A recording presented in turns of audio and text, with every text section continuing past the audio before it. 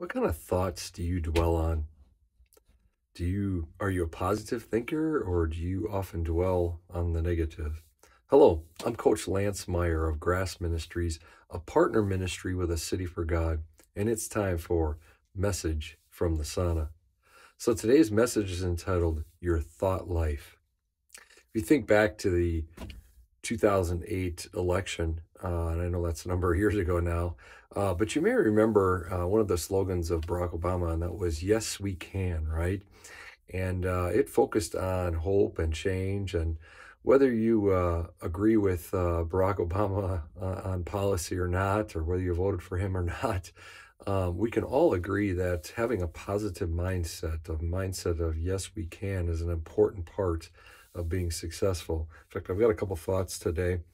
First, actually, not mine, from Proverbs chapter 23, verse 7, from Solomon. And wise Solomon says, "For as he thinks in his heart, so he is."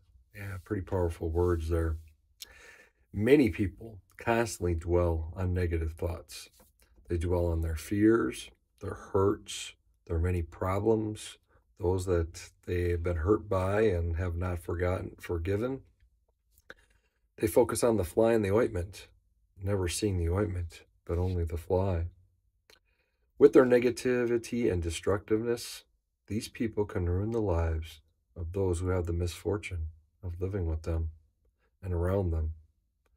Most of all, these pessimistic people destroy their own bodies, their souls, with their negative thoughts, and so their lives shrivel away.